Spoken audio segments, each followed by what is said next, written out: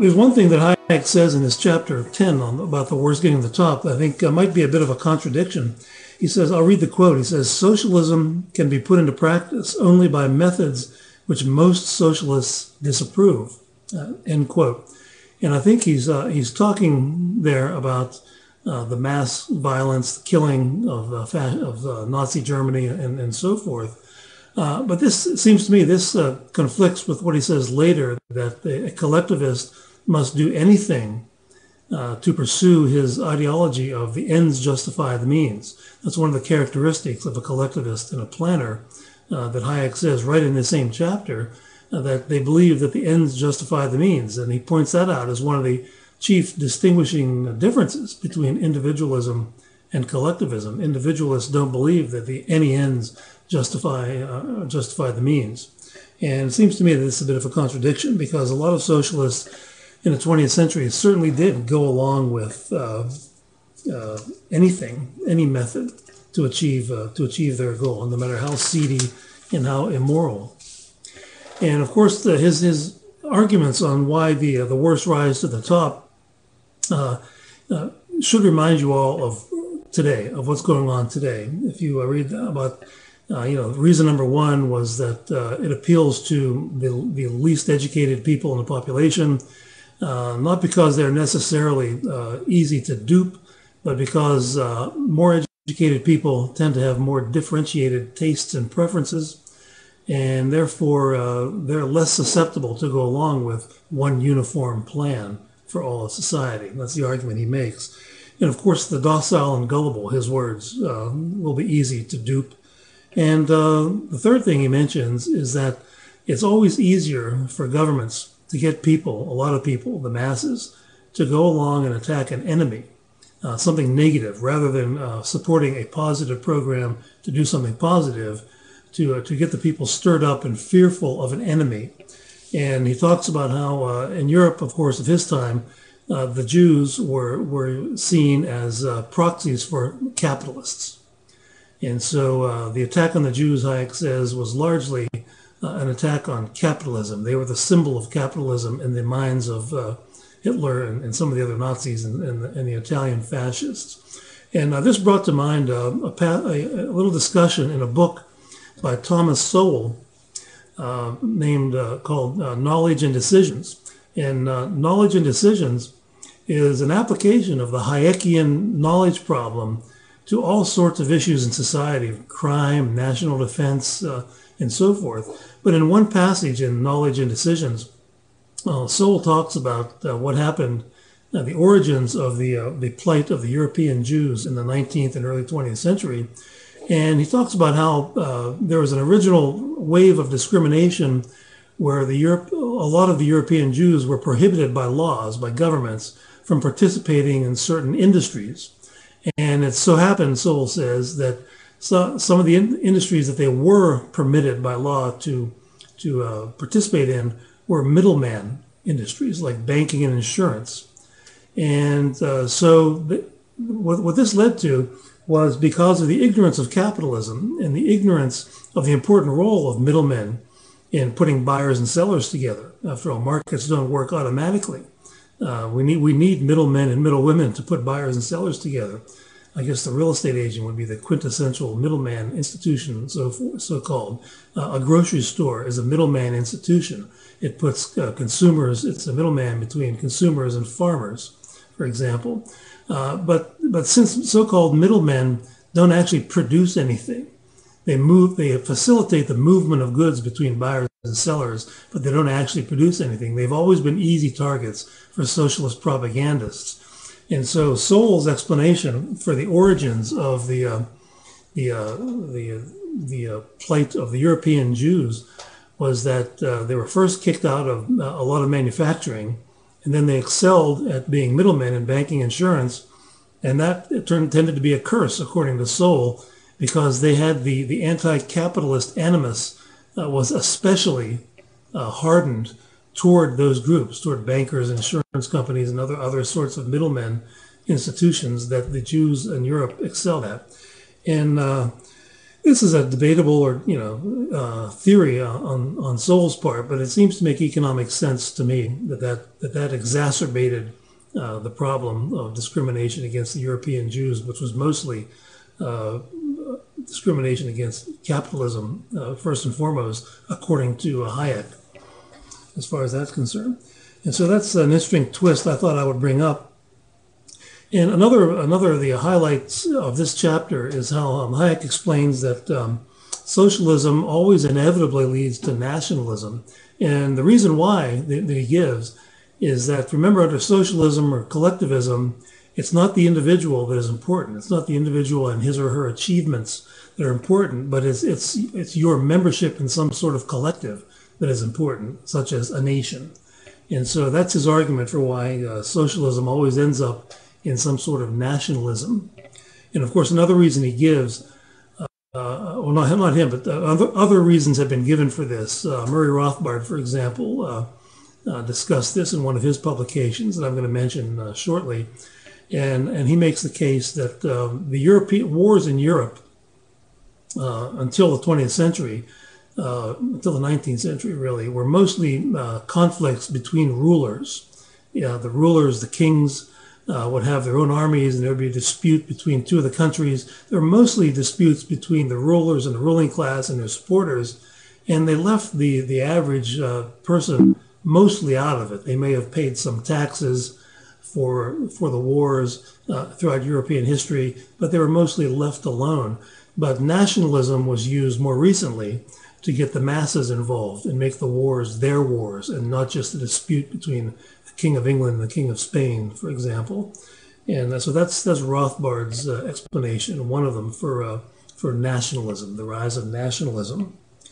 Another important point that Hayek makes here in this chapter on the worst rising to the top is when he talks about an essential ingredient here of this is that there's a veneration of centralized governmental power. Okay, veneration of centralized governmental power. And that has always been true. Lord Acton, the great British philosopher of freedom, historian of freedom, wrote about this. And what I thought I'd do is, since I've written about this in a lot of different places, about centralization versus decentralization, and since we're talking about The Road to Serfdom, published in 1944, Hayek, Nazi Germany, I thought I'd bring Hitler's own words into it in his worshipful words about centralized versus decentralized government power. And this is taken from the 1999 Houghton Mifflin edition of Mein Kampf, where Adolf Hitler himself said this: the individual states of the American Union, he's talking about American history, could not have possessed any state sovereignty of their own, for it was not these states that formed the Union. On the contrary, it was the Union which formed a great part of the so-called states. End quote. That was Adolf Hitler. What he's doing here is he's paraphrasing Abraham Lincoln's first inaugural address, where he said the same thing. Here's what Lincoln said: the Union is much older than the Constitution. It was formed, in fact, by the Articles of Association in 1774. It was matured and continued by the Declaration of Independence, by the Articles of Confederation, and establishing the Constitution. It follows from these views that no state, upon its own mere motion, can lawfully get out of the Union. And so I'm not saying Lincoln was just like Hitler, but I'm saying Lincoln certainly was an advocate of centralized governmental power. And men who are much more evil than him used his words to justify their centralization of power. Hitler in the same book mocked what he called the so-called sovereign states in Germany with their impotence and fragmentation. And he praised Bismarck for all but eliminating state sovereignty during his time in the late 19th century. Hitler wrote this, I'll keep on reading. The power of the central state, this is in Germany, is threatened by the struggle between federalism and centralization so shrewdly propagated by the Jews. And so here's his anti-Jewish rhetoric, claiming that the champions of decentralized government, states' rights, federalism, was a conspiracy of the Jews in Mein Kampf. And he goes on, thus a rule basic for us National Socialists is derived, a powerful national Reich in a central Reich, centralized Reich. And he made the inevitability argument. He said the power was inevitable. That certainly all the states in the world are moving toward a certain unification in their inner organization. And in this, Germany will be no exception. So he made the argument that Hayek is talking about, that it's inevitable. Centralized governmental power is inevitable. One final quote I'll mention here from Hitler. The National Socialists, Nazis, moreover, would totally eliminate states' rights altogether, since for us the state as such is only a form, but the essential is its content, the nation, the people. It is clear that everything else must be subordinated to its sovereign interests. And so there's right from the horse's mouth what Hayek is talking about here when he talks about the totalitarian tyrants venerating centralized governmental power. That's about as good an example as I can think of. And of course, in a lot of my writings, I've criticized a lot of contemporary advocates of centralized governmental power, and I'm not saying they're just like Adolf Hitler, but that is putting us down the road to serfdom. When I debated some years ago over one of my Lincoln books, Harry Jaffa, the Lincoln scholar, and during the Q&A at the Independent Institute in California, in Oakland, California, the subject of 9/11 came up. This was in May of '02 that this happened, and he said that 9/11 proved more than ever that we need a powerful central government. And my response is that it proved more than ever that the central government is even incapable of defending its own military headquarters in Washington, D.C.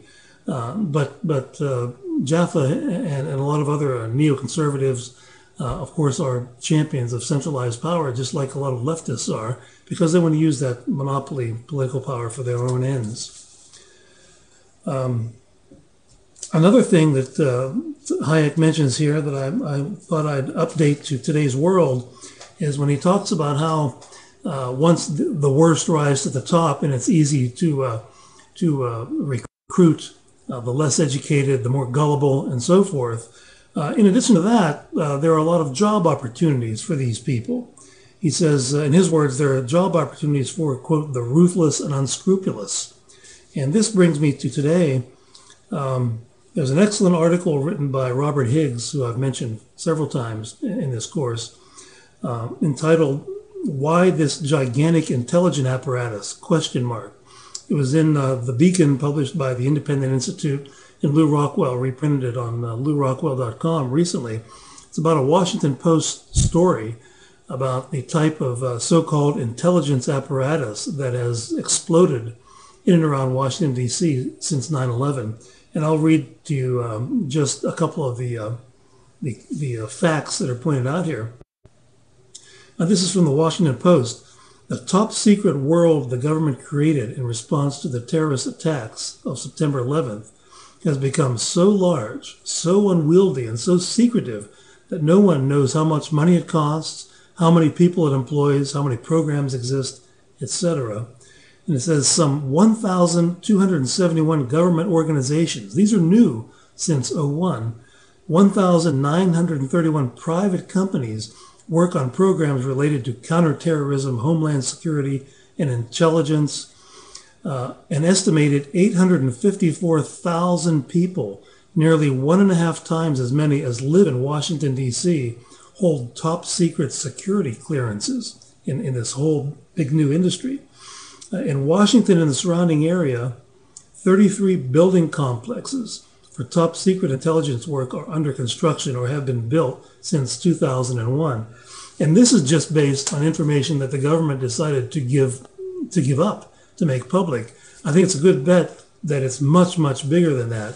And so in response to 9/11, we've had this creation of this gigantic so-called intelligence bureaucracy of basically spies spying on us.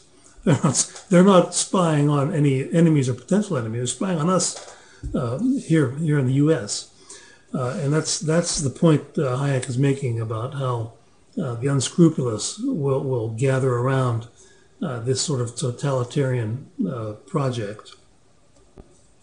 And he certainly was right about that.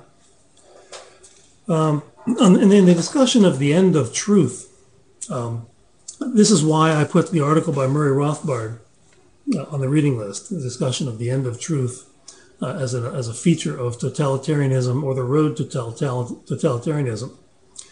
And it's an important article. I think it's one of the most important articles that Murray Rothbard ever wrote.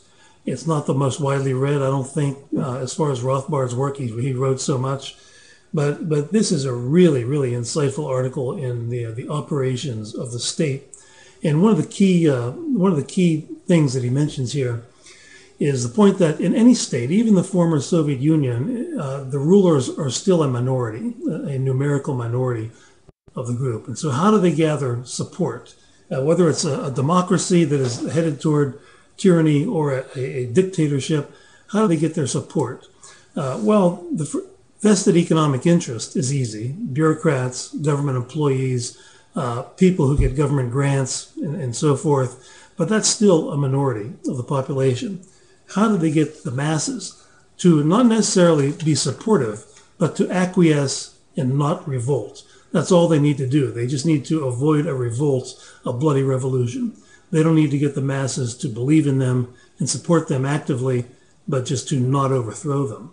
How do they do that? That's where the role of the intellectuals comes in, the court historians. The state needs the intellectuals. And as Murray Rothbard put it, the intellectual's livelihood in the free market is never too secure. And so the state can offer security, money, prestige, and so forth. And it's worth quoting Rothbard a little bit here. He says, a venerable institution, furthermore, is the official or court historian, dedicated to purveying the ruler's views of their own and their predecessors' actions. And I'm sure all of you can think of incidents that you've read about or learned about in your lifetimes of court historians twisting the truth about. I've been doing a lot of writing myself in my books on Lincoln and Hamilton, among other things, in my book How Capitalism Saved America as well. And what do these court historians do? Well, they try to portray the state and its rulers as great and wise men.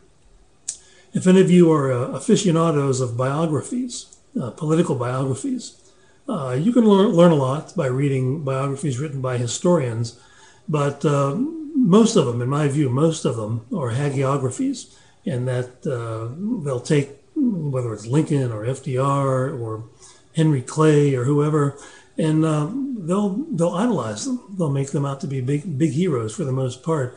Of course, that's not true if you have me or a Murray Rothbard or a Tom Woods writing about these figures. But the history profession, the American history profession in general, which is what I'm mostly familiar with, I think that's certainly true of them. I'll give you one example of the best biography that I know of the American politician, Henry Clay. Clay was a walking disaster his whole political career. One thing after another. He was the moving force behind America getting involved in the War of 1812 with Great Britain. How does Robert Remini, his preeminent biographer, deal with this? Well, he tells the story of how Clay was the chief agitator for war with Great Britain in 1812. And then the war turned out to be a calamity. The British burned down the White House in Washington, D.C., and Clay was one of a dozen or so people who participated in negotiating the treaty to end the war. And so Remini heaps high praise on what a skilled politician he was in crafting the peace treaty. Clay was the sponsor of the terrible Tariff of Abominations in 1828 that raised the average tariff rate on imports to nearly 50%. Almost caused a civil war at the time. Remini does the same thing. Clay participated in negotiating the treaty that ended, that reduced the tariff rates, and so he's praised as a great statesman, even though the whole mess was his fault in the first place. He was the sponsor of the legislation. And I see this in most political biographies that are written by American historians. That's why they always list, when they have the rankings of the presidents, the big government guys. It's always FDR, Lincoln, Teddy Roosevelt. They're always at the top. Okay. What else do these court historians do? Well, as Rothbard said, the greatest danger to the state is independent intellectual criticism. So independent criticism must be washed away, it must be whitewashed away. And there's no better way to stifle that criticism than constant attacks on the dissenters. And that is certainly what the court historians do. And so I hope you have a chance to read this entire article. It's really insightful about how the state works, and it fits in perfectly with what Hayek is talking about in this particular chapter. Another important point that Hayek makes is that in order to maintain power and maintain their positions at the top, the worst, as he calls them, must create myth after myth after myth to justify their actions. The myth of the benevolent and omniscient and savior state, and also the myth of the evil civil society, the evil capitalist regime, and so forth. And some of the examples that I would mention, as a lot of you know, I've written a lot about the Lincoln myth. And I'd like to mention just one thing here. So I've written several books and a lot of articles, but there's a book that was published last year by an author named Larry Tagg, T-A-G-G, entitled The Unpopular Mr. Lincoln. And the subtitle is The Story of America's Most Reviled President. And what Larry Tagg does is he uses primary sources to discuss how it was that during his own lifetime, Abraham Lincoln really was reviled and hated in an extreme way by most of his constituents, all of the so-called great men of his time on both sides of the Atlantic. And I'll read you one thing that it says in the dust cover of this book. Larry Tagg says, the violence of the criticism aimed at Lincoln by the great men of his time on both sides of the Mason-Dixon line is startling. The breadth and depth of the spectacular prejudice against him is often shocking for its cruelty, intensity, and unrelenting vigor. The plain truth is that Mr. Lincoln was deeply reviled by many who knew him personally and by hundreds of thousands who only knew of him. And so, of course, after Lincoln was assassinated, he became a saint. And part of the story that Larry Tagg tells is how this happened. How did a person that in his lifetime, and this is not by Southerners in the United States, this is by his own constituents in the northern states and by Europeans, was hated and reviled. How did that turn into the beloved saintly Abraham Lincoln? Well, Larry Tagg talks about how it was essentially the project of the Republican Party and the northern state clergy who were linked in with the Republican Party in a big way, who essentially rewrote American history, starting as soon as Lincoln died, pretty much. And so the myth of the benevolent, saintly Abraham Lincoln was created. Another one of the very, very big myths in American history, and every country, every government has a set of myths like this, is the myth of Herbert Hoover, President Herbert Hoover, who supposedly was an advocate of laissez-faire, and his policies of laissez-faire, free market capitalism, led to the Great Depression. In truth, it's not hard to find out what Herbert Hoover did as president. He was a big spender. His so-called stimulus program created a deficit that was 13% of GDP, which is more than double of what Obama's deficit is as a percentage of GDP. It didn't work, of course. He was a big tax increaser. He started up many of the programs that the New Deal just continued on, like farm boards, paying farmers to not grow food, to try to prop up the price of food. That was a Herbert Hoover program. He started the Reconstruction Finance Corporation, which put the government involved in allocating capital. It socialized capital markets in a big way. The RFC, it was called. He pressured businesses to raise wages during the Depression. He didn't get legislation passed. FDR did that. But Herbert Hoover would strong arm. He would call business leaders and executives into his office and implore them to raise wages. And of course, whenever the government calls a business person in to negotiate over something, it's always a gun under the table negotiation. the implied meaning is do this or we will pass a law forcing you to do this, which they eventually did during the Roosevelt administration. And that caused even higher unemployment by raising wages when demand for workers was going down once the Great Depression was started. And so even in my book, How Capitalism Saved America, I quote FDR's top economic advisor, Rexford Tugwell, as saying that they owe a great debt of gratitude to Herbert Hoover because much of what they did was just to codify in law the things that he had already got started. So that's another big myth. And of course, the biggest myth of all is that FDR got us out of the Great Depression. He didn't, as I mentioned before in the course, the rate of unemployment by the late 30s was still in the 14-15% range, whereas it was only 2.9% in 1929 on the eve of the Great Depression. And so that's another big myth that we still participate in, as well as the myth of Keynesianism that we're all living today in America and elsewhere around the world, the idea that the government can make us rich by taking our money and spending it for us. Of course, if that was ever true, we could all get rich by simply sending all of our paychecks to the national capital and have them send them back to us at 120% or 150% of what we originally sent them. But that's the myth of Keynesianism. And so, these and many other myths are at the heart of what keeps governments in power. Another thing that Hayek mentions that I thought I would add to here is on page 179 of The Road to Serfdom. I'll read what he says here, 179. Near the top, he says, quote, "There is no real freedom of thought in our society, so it is said, because the opinions and tastes of the masses are shaped by propaganda, by advertising." And this is 1944, he's writing this.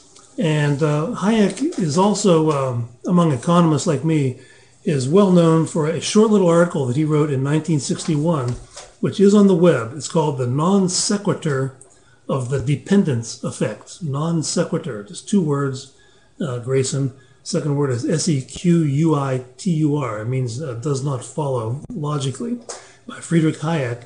It was in the Southern Economic Journal in April of 1961, and it addresses this very question because at the time, the economist John Kenneth Galbraith had sold hundreds of thousands of copies of several books that are all about this so-called dependence effect.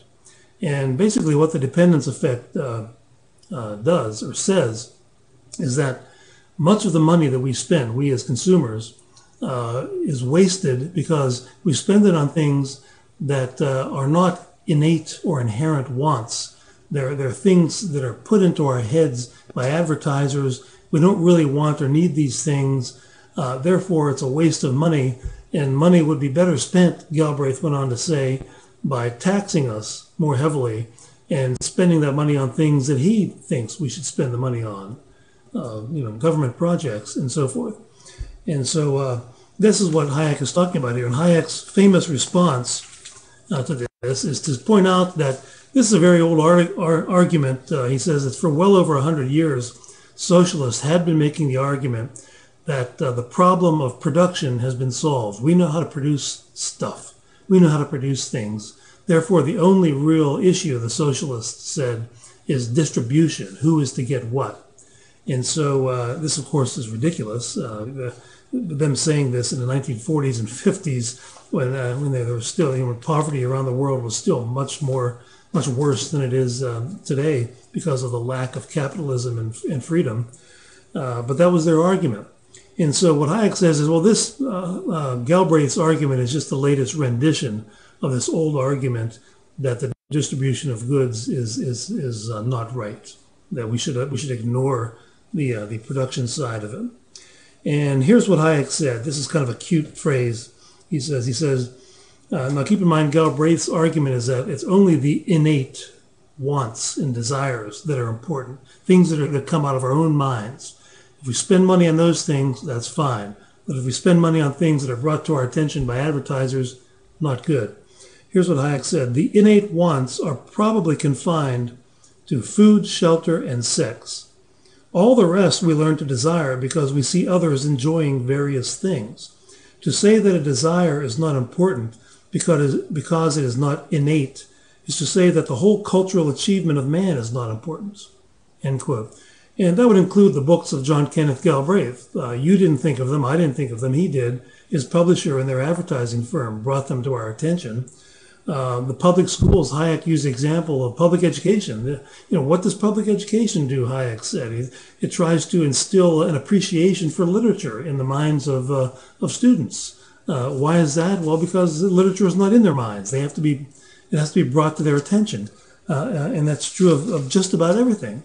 And so Hayek goes on to say that all the cultural achievements of Western civilization, the works of Shakespeare, would have to be judged as useless and irrelevant because, after all, Shakespeare thought of them. You and I didn't think of them. And so he just turns this into a reductio ad absurdum, and he does it very effectively in just about 2 or 3 pages in this article. Okay, and so and that's what Hayek is talking about. And I might as well read part of the final paragraph of this article on the non sequitur of the dependence effect, of what Galbraith is up to. He says what he's up to is, quote, "the use of coercion to make people employ their income for purposes of which he approves. It is not to be denied that there is some originality in this latest version of the old socialist argument. For over 100 years, we've been exhorted to embrace socialism because it would give us more goods. But since it has so lamentably failed to achieve this where it has been tried, we are now urged to adopt it because more goods, after all, are not important." And so I think Hayek really had Galbraith's number here, as the saying goes, and really did a devastating job of criticizing him. Okay. So that's the dependence effect. And if you look at the third chapter for tonight, chapter 12, the socialist roots of Nazism, Hayek has written about this in earlier chapters of how the Nazis all started out, and other fascists, and Mussolini and the rest, started out as socialists. One important point in this chapter, I think, is one of the most important points, is how he discusses how World War I was viewed by the German public, German intellectuals, who were used as court historians, as a war between liberalism and socialism. And this is something that I mentioned before when I talked about nationalism and the views of Rothbard and Hayek with regard to the importance of using nationalism to get the masses stirred up for war. Well, the German intellectuals, who were every one of them on the payroll of the German government, they got the idea in the minds of the public that this was a war with liberalism, with the ideas of freedom and capitalism and commerce and mutually advantageous trade, and versus socialism, which was being championed by the intellectuals in Germany.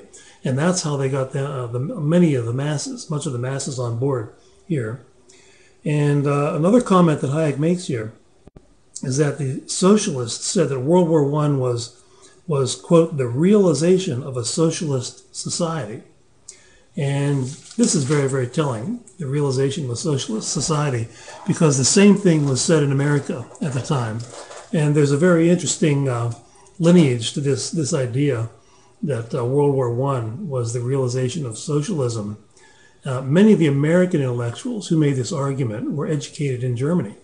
In the mid and late 19th century, the economics profession in particular, most of the economists were trained in Germany. There wasn't much of an American economic profession at that time. And one of the most famous is Richard T. Ely, E-L-Y, who was the co-founder of the American Economic Association, which is the big trade association of economists, has been since, I think, 1885. He went to Germany, studied in Heidelberg, and he came back and he taught at Johns Hopkins for many years. And so the spread of these ideas came from Germany to the United States. And so when Hayek talks about socialists saying that World War I was a realization of a socialist society, the same thing was being said in America. And I will refer you to another article by Rothbard that is on the web, on the Mises website, where he discusses this in great detail. The article is entitled World War I as Fulfillment. The subtitle is Power and the Intellectuals. And this was a part of a symposium about the book Crisis and Leviathan by Robert Higgs. And I think I'd like to read to you some of the first page of this essay by Rothbard. It's published in the Journal of Libertarian Studies, Volume 9, winter of 1989.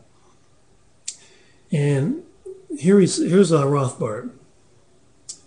I am convinced that the war, he's talking about World War I, came to the United States as the fulfillment, the culmination, the variable apotheosis of progressivism in American life. Those of you who have been watching Glenn Beck on the Fox News channel know that he's been ranting and raving against the progressives.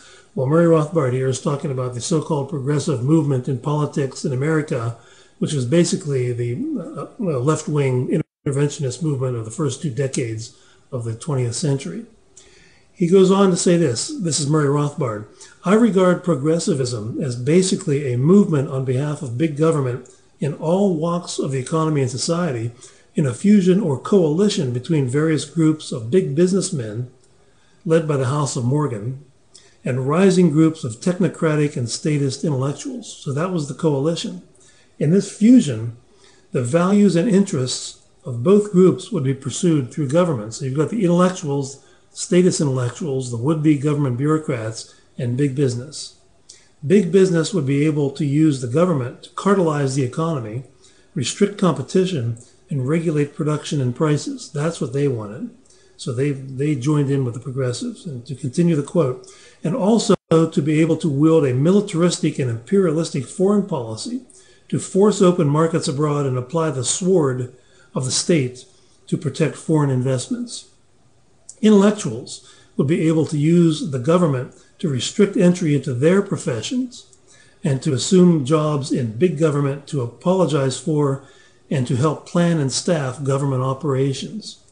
Both groups also believe that in this fusion, the big state could be used to harmonize and interpret the national interest, so-called, in quotations, and thereby provide a middle way between the extremes of dog-eat-dog laissez-faire and the bitter conflicts of proletarian Marxism. And that's a mouthful. That's the first paragraph of this article by Murray Rothbard, but I think it really explains in a nutshell what the progressives were up to. And then he goes on to say, World War I brought the fulfillment of all these trends, all these progressive trends. And what were these trends? Militarism, conscription, massive intervention at home and abroad, a collectivized war economy, all came about because of World War I. And Rothbard goes on in this essay to cite specific individuals who were all for World War I, although almost invariably they were exempted themselves. They didn't go themselves. They're like the neoconservative chicken hawks today that want us to invade pretty much every other country in the world, sometimes it seems, although they have never been in the military, and usually none of their children have either, as far as that's concerned. And these are today's progressives in that regard. And so they looked at the central, and because at wartime, governments are centrally planned. They command and control. They nationalize industries. They impose price controls. They commandeer resources. The progressives were all for this. They wanted to use the war as a demonstration project that socialism could work. And so that after the war was over, they did their best to keep all this going. And if any of you are at all familiar with Robert Higgs's great classic, Crisis and Leviathan, he writes about this in World War I in some detail in that book. But a lot of these things that did occur, the militarism, the nationalization of industries and so forth, a lot of it was abandoned after World War I, but not all of it. And so we still were much more statist after the war than we were before the war, as is invariably the case. And so I would urge you to read this article. I'm not going to put a quiz question on it since it wasn't on the reading list, but it struck me just recently that this would be a perfect article to read in combination with this chapter 12, the socialist roots of Nazism, because it's the progressivist roots of interventionism in America is pretty much the same thing. Okay, I see Billy Baru said he wrote a paper on this in his senior year, the progressive era. He's giving away his age. Well, I have 7:44 on my clock, and I think that's about all I was going to say about these three chapters as far as my take and my contribution to interpreting what Hayek is really saying here. And so I'll, if it's okay with Grayson and the rest of you, I'll go on and start answering the questions. And I printed out the questions just a few minutes before I came up here to start the class. Okay, so that's what I'll do. Question by Maureen Bader. The Austrian business cycle theory says booms and busts are caused by central bank policies. How does it explain booms and busts in the U.S. prior to 1913, the year the Federal Reserve was created? Well, we had central banking in America before the Fed. It just wasn't called the Fed. The first central bank was the Bank of the United States, 1791, and it created 72% inflation in its first 5 years. And as a result of the economic catastrophe it created, it had a 20-year charter that was not renewed. Then the War of 1812 came, and the Bank of the United States was brought back to monetize the debt, to pay the war debt from the War of 1812. The Bank of the United States, which was a precursor of the Fed, went back into business in January of 1817. Murray Rothbard's doctoral dissertation at Columbia, which is now published as a book published by the Mises Institute, is called The Panic of 1819. So the first Fed, the Bank of the United States, came back into existence. It was called the Second Bank of the United States at that time, and it created a boom and bust cycle immediately. And within 2 years, there was the Panic of 1819, and for the first time in American history, people witnessed large-scale unemployment in the cities. And in Philadelphia, the employment in small manufacturers, which is sort of hand tools and things like that, I don't remember the exact numbers, but it was dramatic reduction, something like a 75% increase in unemployment in 1 year at that time. So they created the Panic of 1819. So there were panics and boom and bust created by central banking before the Fed. And not only that, the government has always intervened to some degree. Also, periodically, the government state governments and the central government would suspend specie payment. They would pass laws saying that the banks no longer had to give gold or silver back in return for the currency that they had issued. And this was often used to finance wars. And I'll blow my own horn a little bit. I wrote an article that was published in the American Conservative magazine, the last issue, it's entitled War and Inflation. And so it's online on the American Conservative website, and Lou Rockwell also reprinted it on LouRockwell.com a week or two ago. And one of the things I talk about in the article is the history of how to finance all the various wars. Even before the Fed, governments passed laws allowing bank creation to take place at a faster pace and mandating that banks do not back up their currency with gold or silver as a way of monetizing the debt that was run up to pay for the wars, the government's wars. And so you don't need necessarily the Fed per se to have government intervention in banking. We've had all sorts of regulations on banks also that have interfered in the free market, in addition to the things that I've mentioned. And so that's one of the reasons why we've had boom and busts created by governmental intervention before the Fed was created. Even the Fed itself has a publication called The Structure and Functions of the Federal Reserve System that calls the Bank of the United States the first central bank, and calls Alexander Hamilton, who was the originator. It was his idea to have the Bank of the United States. The Fed calls him the founding father of central banking in America. So this happened a long time ago. Next question Last week, you mentioned James Buchanan's idea of political externalities. This is David Peterson. Could you recommend a few specific articles by Buchanan that speak to this idea directly? One article I can think of that's very easy to read and explains Buchanan's position on this. The title is something like Market Failure and Government Failure, and I know it was in the Cato Journal in 1988. And you can get it on cato.org and look it up there. And James M., middle initial M is in Mother, Buchanan, and something like Market Failure and Government Failure. And it's and I think the journal editor asked him to explain his basic way of thinking about this. And that's what I was referring to. Okay. Let's see. Here's a question by Michael Brewer. Hayek seems pretty squishy about the welfare state. How would Rothbard et al., I'm not sure who et al. Are, comment on his rationalizations in this regard? So yeah, how do I think? I know you aren't in touch with the other side. Well, I have no idea what the other side is in this question. But yeah, he was squishy about the welfare state. He said he advocated social insurance. He said it would be okay to have social insurance, which is what the welfare state has always been called. Rothbard was a natural rights theorist, and he believed that this was to tax people for such a thing would be an act of aggression and an act of theft, and so on those grounds he was against it. But Hayek was more the utilitarian, and he was for the minimal state, including the welfare state. Okay. At some points in Chapter 9, I thought Hayek, was justifying something close to Obamacare. Well, no one knows what Obamacare is. It was several thousand pages of small print written by lobbyists for the most part, and even that will be interpreted by regulatory agencies. All the laws that the U.S. Congress passes are enforced by the bureaucracy. They're not enforced by Congress. So even Congress doesn't know what this law is going to do because the bureaucrats will enforce them and adopt policies that implement all these laws.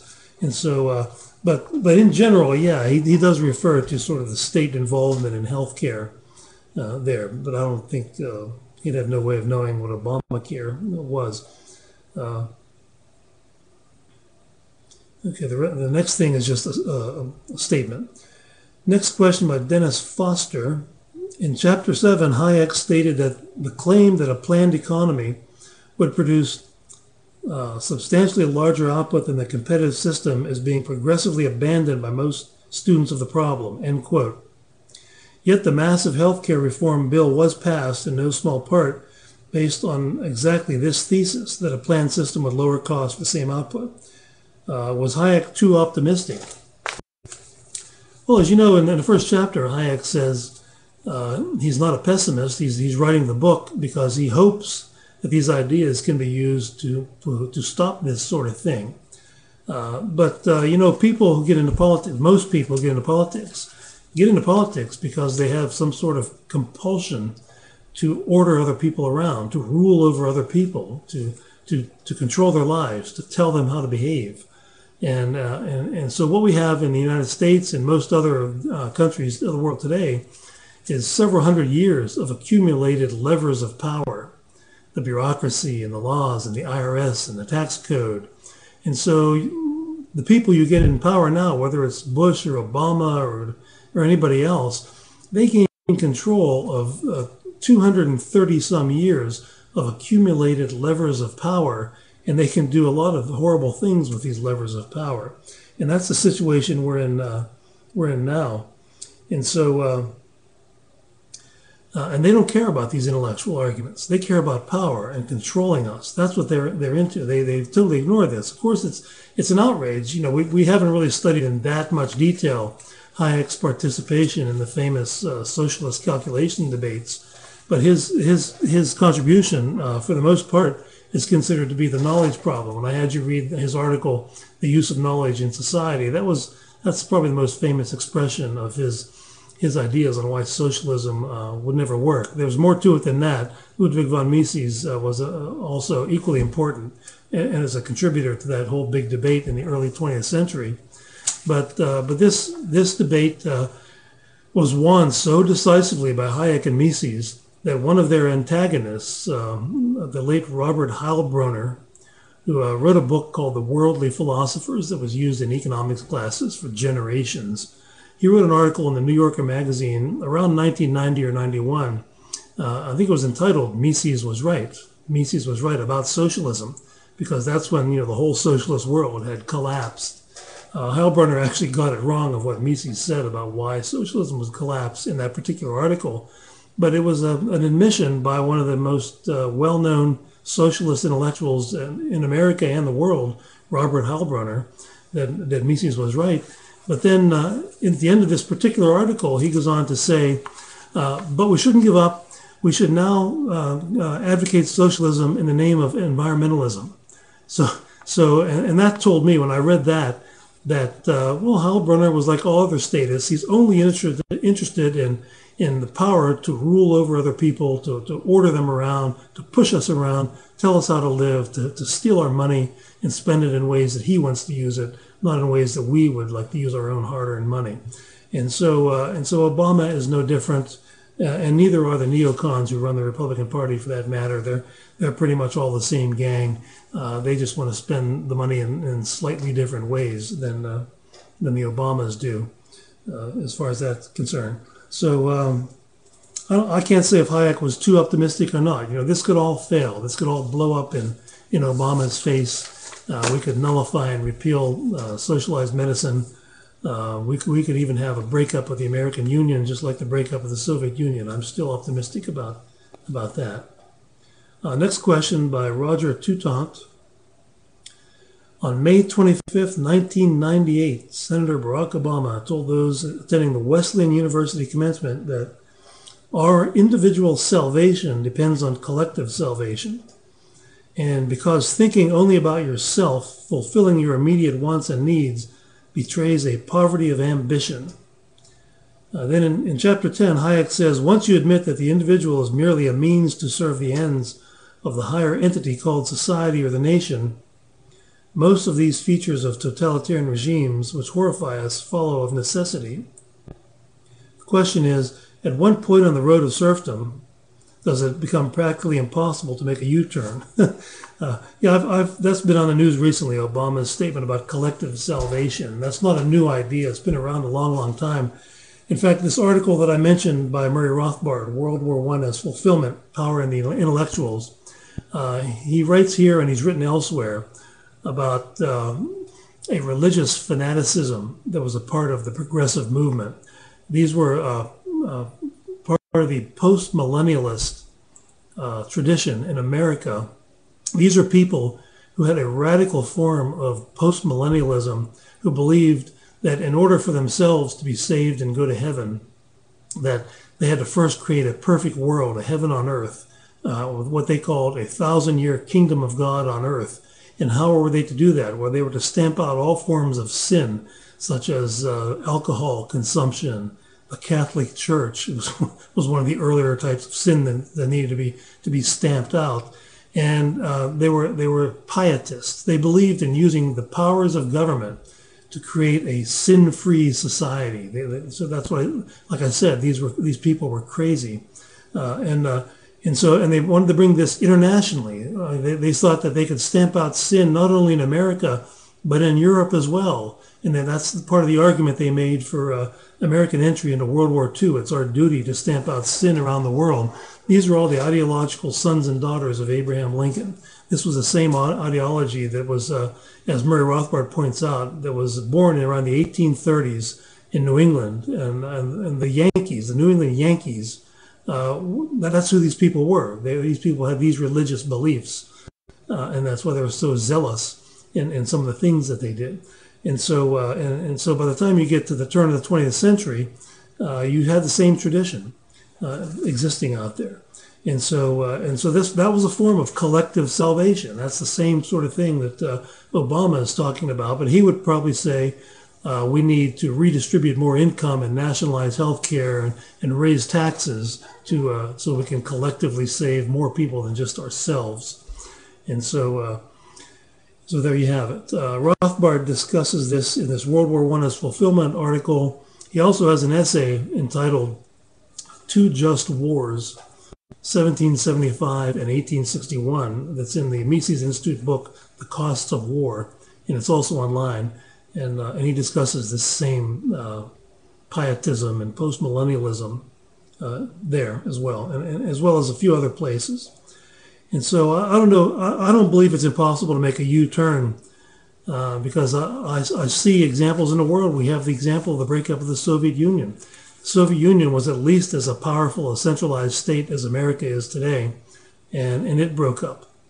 And so, and it, unfortunately, usually needs a major financial crisis, which we certainly are on the road to right now, before something like this usually happens. Next question by Mary Sodergren.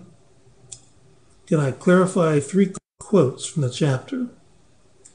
Okay, quote number 1 is, collectivism on a world scale seems to be unthinkable except in the service of a small ruling elite. This is a Hayek quote. It would certainly raise not only technical but above all moral problems which none of our socialists are willing to face. End quote. Well, yes, Hayek doesn't really go into detail on this, but I suspect what he's talking about is the moral problems would be the massive coercion that a single state would have to impose on many, many millions of people in order to have some sort of international ruling elite as far as that goes. And so the moral problems of enslaving the population to go along with your plan in England is not nearly as severe as if you had all of Europe enslaved and being such as with the European Union, for example. And so I think that's what he's talking about here. The amount of coercion will be orders of magnitude bigger than if it was just socialism was just thought of as being on a national basis. Second quote, collectivism on a world scale seems to be unthinkable except in this, no, that's for, I already read that. Oh, sorry about that.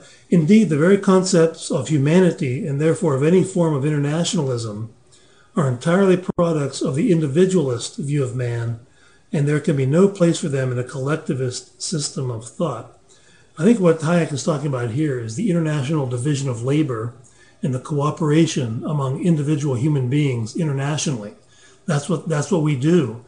There was a wonderful article that Lou Rockwell wrote on LouRockwell.com shortly after 9/11/2001 about what all those people in the World Trade Centers in New York City were doing with the Citibank and all these banking interests and money interests in New York City in the World Trade Center towers.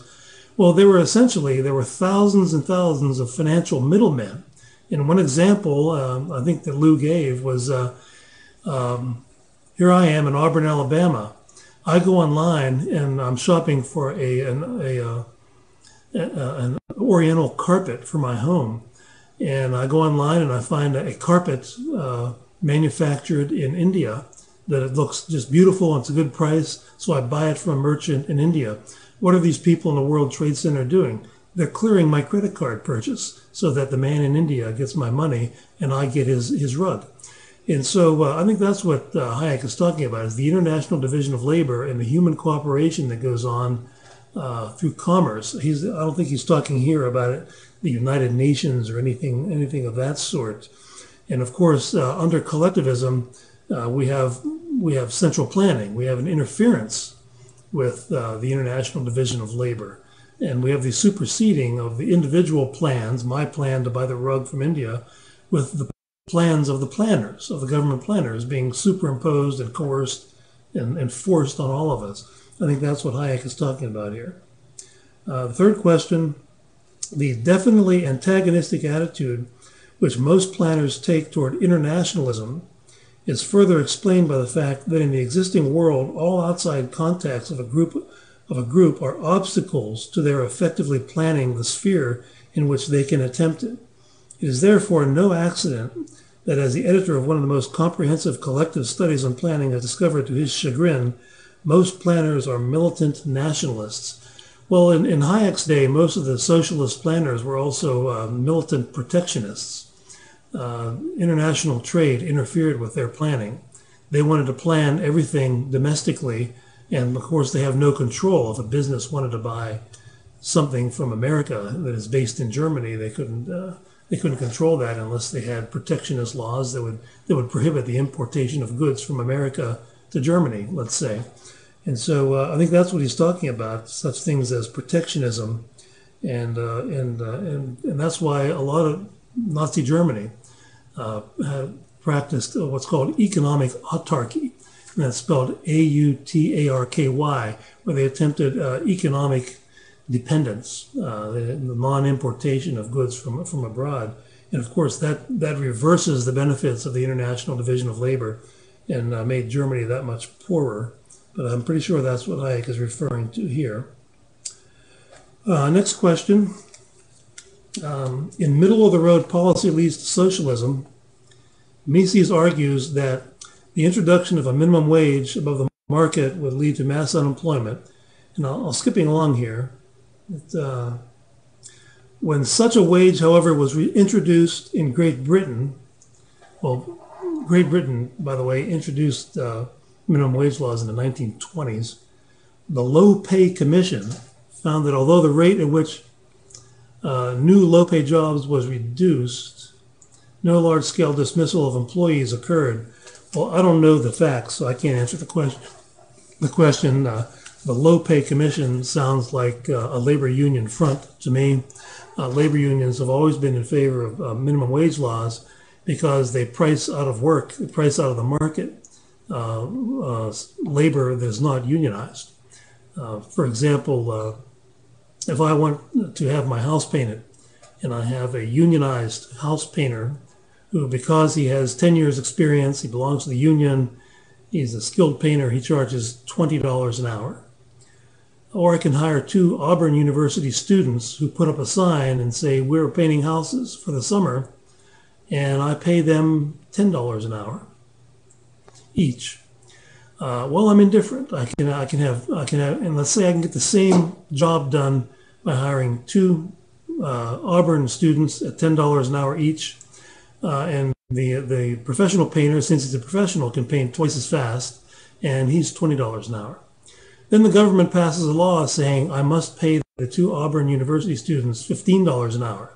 Well, now they're priced out of a job. I can get the professional unionized painter for $20 an hour, but the 2 Auburn University students cost me $30 an hour. That's why labor unions are in favor of raising the minimum wage, because no one who belongs to a union works for minimum wage. It's only to price out of the market competing labor. And so that's what I suspect the so-called Low Pay Commission is. And besides, there have been hundreds, and I would probably guess thousands of academic journal articles over the past 50 or 60 years that show that the effect of the minimum wage law is to price low-skilled workers out of jobs. And that's the purpose of the law. Also, it's not just the effect, it always was the purpose of the law by the political coalition that was behind the minimum wage law. And there may have been a lot of people who are ignorant of economics who are duped into supporting it because they don't understand the economics of it. But another point also is if these Auburn University students can get a job at the mall here locally making $8 an hour, it doesn't really matter that the minimum wage goes from, say, $6.50 to $7.50. They're already making $8 an hour. And so I don't know the details of the question. It depends on how much the minimum wage went up in England to have an effect. If it didn't have an effect, it might have been that type of situation. But the intent of the minimum wage has in the eyes of labor unions, has always been to price out non-union labor. And it's also been the effect. Okay. I might have mentioned this article before, but since we're on the minimum wage, Thomas Rustisi, article on the minimum wage, Cato Journal, 1985.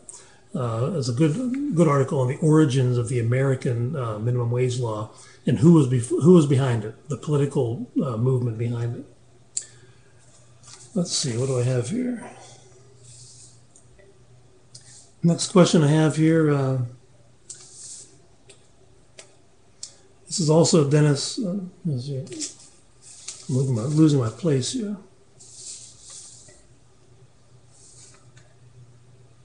Okay. This This is on page 162. Hayek emphasizes the natural trend toward nationalism. Today we seem to see a major trend towards one world government, e.g. world legal opinions over the Constitution. I think this is referring to the fact that some of the American Supreme Court justices have used in their writings, in their statements, their decisions, laws from other countries, not United States law. How do you think Hayek might rewrite that section today? Well, nationalism, well, certainly he would incorporate this. That's why he wrote Law, Legislation, and Liberty. He wanted to expand the ideas that he just touched upon in The Road to Serfdom. And so he spent 30 years researching and writing about these things and put them into a 3-volume book, Law, Legislation, and Liberty. And he would do the same thing today, I guess. But I can't guess how he would rewrite that section today. What's Gladstone's liberalism? Well, British liberalism in Gladstone's era, free trade, free markets, classical liberalism. That's all that means. In Anthony Fleur's article, he mentions Procrusteans. A Procrustean is an arbitrary standard that is forced on someone. So that's what a Procrustean is. Next question by Robert Broda. Murray Rothbard, in Anatomy of the State, uses conspiracy theories as an example of causing the public to doubt the state's ideological propaganda. And the question is, doesn't it depend on what the conspiracy theory is? I consider the conspiracy theory of the U.S. government as a hidden actor on 9/11 to be harmful to the liberty movement. Well, yeah, there are conspiracy theories that say the Martians landed in New Mexico in the 1950s and the government has conspired to cover up the truth that there are Martians living among us. But we also have laws outlawing conspiracies. The antitrust laws, the exact language of the Sherman Antitrust Act is conspiracies in restraint of trade. Most of what goes on in government is a conspiracy between government and various special interests against the rest of us. Go to Washington, D.C. and have breakfast at any restaurant in the city in the morning and eavesdrop on the conversations around you, and inevitably you'll hear people plotting the arguments they're going to use in front of this congressional staff member or that congressional staff member that day to make the case for their particular scheme to rob the U.S. Treasury as a representative of some interest group. And so, yeah, there are conspiracies everywhere. And so that's an important point. He doesn't mean wild, crazy conspiracy theories involving Martians or an inside job in 9/11. There's plenty to look into. It's just called special interest politics because another thing, Hayek mentions over and over again in The Road to Serfdom, the use of the language about the common good, the common interest, the national interest.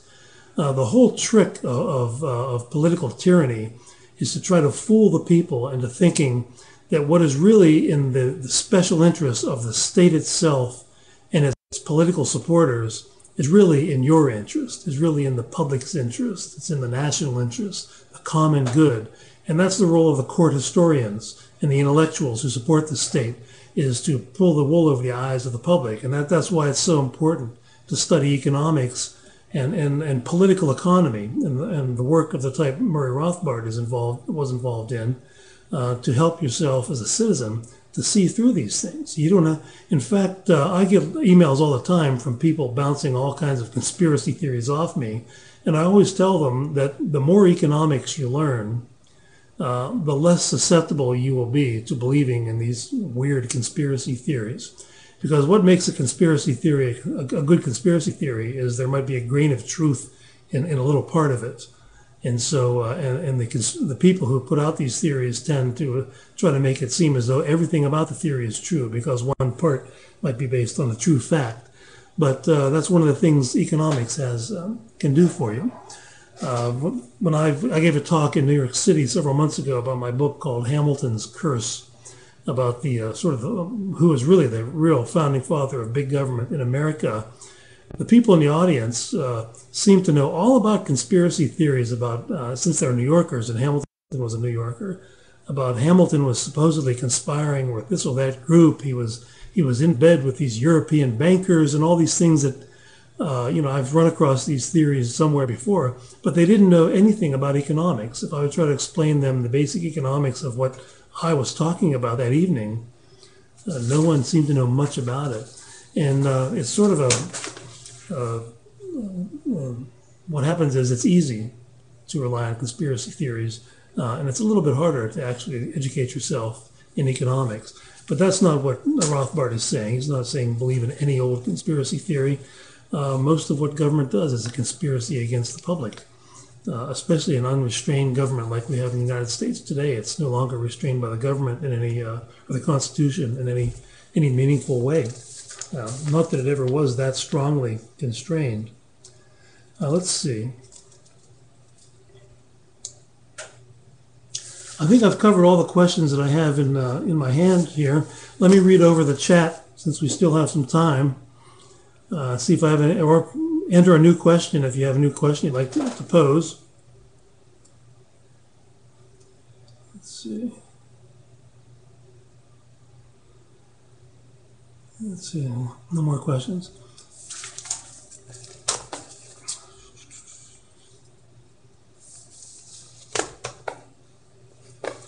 Let's see. Maureen says, but we did have a central bank here in Canada until 1935, but we did have booms and busts. I'm not an expert on Canadian banking history, but one of the things I know about American banking history is that we had different types of interventions, as I mentioned, without a central bank. Long before, even without the Bank of the United States or the Fed, we had the suspension of specie payment. And politicians do tend to copy each other. Once one figures out a good scheme for getting away with murder, so to speak, other politicians around the world will catch on and will copy it. And so, but I've never really studied in any detail the Canadian banking system, so I can't really answer that. But where I would look, if there is a treatise on the Canadian banking history, I would look for incidents of suspension of specie payment that allowed banks through fractional reserve banking to expand the money supply. Let's see. Can I speak to the so-called business plot against FDR? Probably not. The business plot against FDR. Much of what FDR did was in favor of big business. The first New Deal was government-imposed price floors that propped up the price, or attempted to prop up the price of hundreds and hundreds of manufactured goods and farm goods. And so even though FDR used a horrible anti-business, anti-capitalist rhetoric for the sake of the public, what he did in the first New Deal was legalize price fixing. In fact, they suspended the antitrust laws in the first New Deal to allow this price fixing to take place. And then, coalitions are never permanent in politics, in a democracy. And so by the time you get to 1936, you have the second New Deal, and the labor unions had the upper hand politically. So you had a lot of legislation that favored labor unions and was harmful to businesses that were unionized because the political cycle is never identical. Labor unions got their act together politically and became much more influential by that time. And so that's what the second New Deal, you had the Social Security, pro-union legislation, minimum wage legislation, maximum hour legislation, and so forth that primarily benefited unions at the expense of non-union workers primarily, and also at the expense of some businesses. And so even though FDR had a lot of anti-business rhetoric, he wasn't quite as anti-business as you think, just as Obama is not. Who do you think finances the Democrat Party as well as the Republican Party with the big bucks? It's the big business people on Wall Street and elsewhere. Let's see.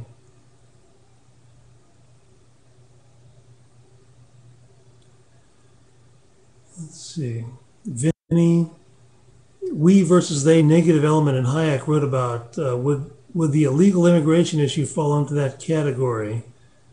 I'm not sure what we versus they is. I think Hayek would have been, he would probably be an open borders guy if he was here today, although a lot of well-known free market economists like Milton Friedman, Walter Williams, Thomas Sowell, Gary Becker are opposed to open borders as long as there exists a welfare state. So I really can't guess on what Hayek would say today about that. Could I comment on the news today of England rethinking its healthcare plan because it has failed? Well, it's been failing for a long, long time. There's an old book, if you want to read something about nationalized healthcare, there's an old book on the British national healthcare system by John C. Goodman, spelled Goodman, in one word. It was published in the 1970s, and it was an excellent expose about how the national healthcare worked, about as well as socialism works anywhere. Perpetual shortages, bad quality service, the brain drain because of underpaid doctors so they fled Britain and went elsewhere to America and other places where they could earn a decent living as a physician. That's been going on for a long, long time, and the government of England has been subsidizing it and propagandizing about it, but it's been breaking down for a long time. It's not just recently. Like I said, Goodman wrote this book, I think, in 1975, documenting a lot of its failures. You could also go online and look at the website of the Fraser Institute in Canada, Fraser. It might be fraser.org, I'm not sure, but you can find it. And they publish every year a list of waiting lists in Canadian healthcare. And Canadian healthcare is nationalized, of course, also. And inevitably, what you do when you make something free is you explode the demand for it. And with the explosion of demand, that would normally push up the price through the roof. And so inevitably, the government has to impose price controls as a response. And the price controls always create shortages, because if you push the price down when you have an explosion of demand, you have even more demand than the original explosion of demand. But at the same time, you make it uneconomical to supply as much because you're holding down the price. So you create shortages. And so governments have to decide how to allocate those shortages. And they do it by waiting lists, primarily in Canada. And so you can look at the Fraser Institute's publication on, it's called Waiting Your Turn. It comes out every year. And you'll see such things as if you need open heart surgery, it might take 2 weeks to see a doctor, and then the time between seeing the doctor and getting surgery might be another month, something like that. Whereas that doesn't exist in the United States to any degree like that. My own father had very serious open heart surgery, and I was with him at the doctor's office, and where his doctor told him he needed the surgery, and his doctor said, "We can do it tomorrow, or if it's not that extreme a hurry, we can do it 2 or 3 days from now." This was at the University of Pittsburgh Medical Center, and so we don't really have that problem now, but we will if we have nationalized health care. If Obamacare turns into nationalized health care, because that's what happens. You explode the demand by making it free, although of course it's not free. We pay for it with taxes, and then the government inevitably puts price controls on, which creates shortages of all kinds. Now, let's see, what else can I read here? Billy Baru. In the security chapter, Hayek stated one problem of the people who want to trade freedom for security is those people want everything to do this. Do you think we can set up little Jonestowns throughout the nation for those people? Oh, I'll leave that up to you, Billy Brewer. That can be your project. Give them minimum subsistence. Okay. Okay, Grayson comes through once again. He puts on the link to socialized health care. Oh, what is Marine saying here? Do I believe the federal government could wither on the vine if most of the states begin to nullify the laws and regulations? No, I don't see any withering on the vine. I think nullification has to be the first step to full-fledged secession. and the breakup of the American empire into what Thomas Jefferson thought would happen in 7 or 8 or 10 or 50 different republics, however many. Hopefully a few of them would be republics based on classical liberalism and would be a showcase for the world of how to live in a freer society, and not have the tax burden of 150 military bases in a police state that attempts to run the world. And I think a demonstration project like that would be so tremendous. An acquaintance of mine who recently established residence in Switzerland is a wealthy guy who purchased citizenship in Switzerland, which you can do.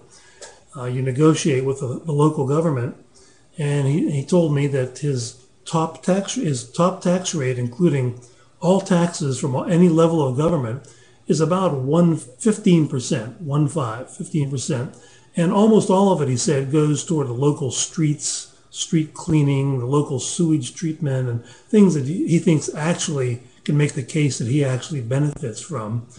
And he said, luckily for me, he's my Swiss friend, I don't have to pay taxes to support an international military empire that exists in over 100 countries. Good point. But with acts of secession, we could have little Switzerlands here in North America, and have not just this one odd example in Europe. We could have many examples. And so I think that's the way the government can be tamed, if it ever can be tamed, in addition to nullification. If the sheeple can ever be woken up and become supportive of that. Let's see. Austrian school seems to imply booms and busts can exist without central banks. Yes, they can. Monetary expansion can create booms and busts, but government policy usually almost always has something to do with it. Under a gold standard, if a bank expands its paper money supply excessively, there's a self-correcting mechanism. There'll be a run on the bank because inflation will occur, and people will understand that their currency is becoming worth less and less, and that bank, because it has a bank run on it, will go bankrupt. Because by definition, it issued more currency than it has in reserve. But with our existing system of fractional reserve banking, there are all sorts of things governments can do without having a formal central bank that can allow banks to expand the money supply. And American history is full of examples of government policy doing just that. Let's see, I'll read down the list here. Bob Shaw, given 1975 nationalized healthcare has known effects, why is it being presented as a solution to healthcare? Yeah, good question. I think the real answer is that the people who advocate this, they're not really about improving healthcare. They're about controlling us. They want control over us. I think there was a video that was on the web of one of the more odious members of Congress saying just this. Who was it? It was one of the older members of Congress who said, if I can recall it, effectively, we need to control the people. It was one of the old Democrats who's been in Congress for way too long.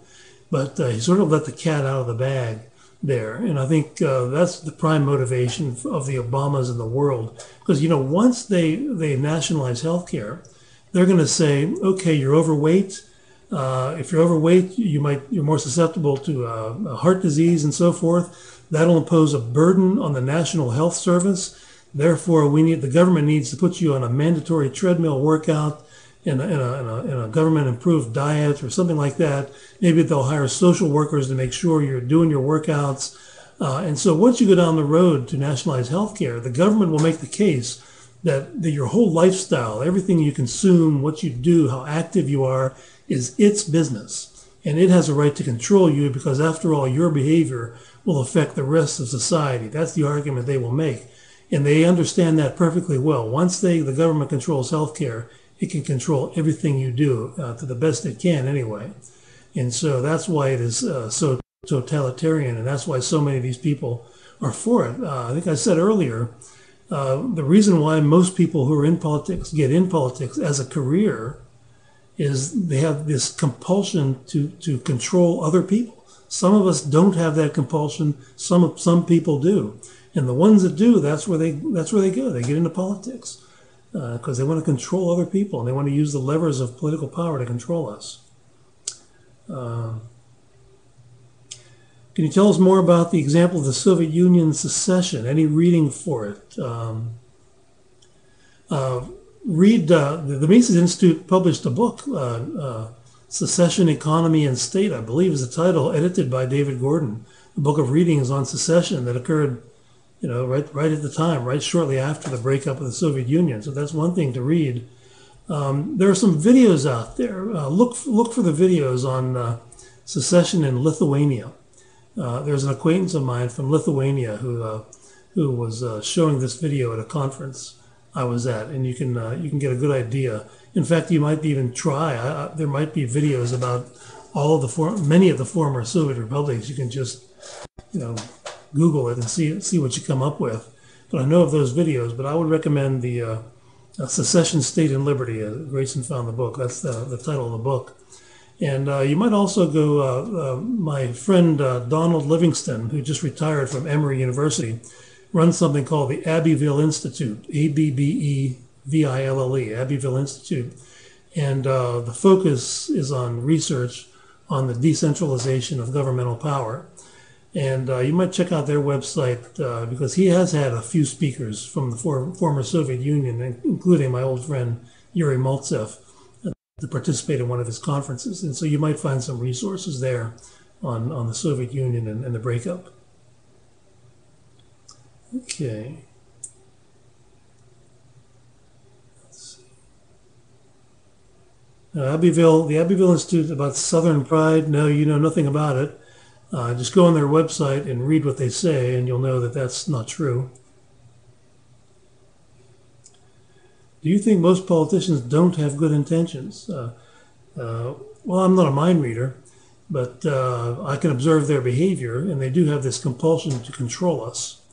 And so if they had good intentions when they get there, they're quickly corrupted by special interest groups, and their intentions inevitably turn into a plot to benefit those people who keep them in power, the special interest groups, that is invariably against the masses, against the taxpayers.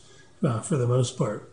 And so I can observe their behavior, but I can't read their minds as far as that goes.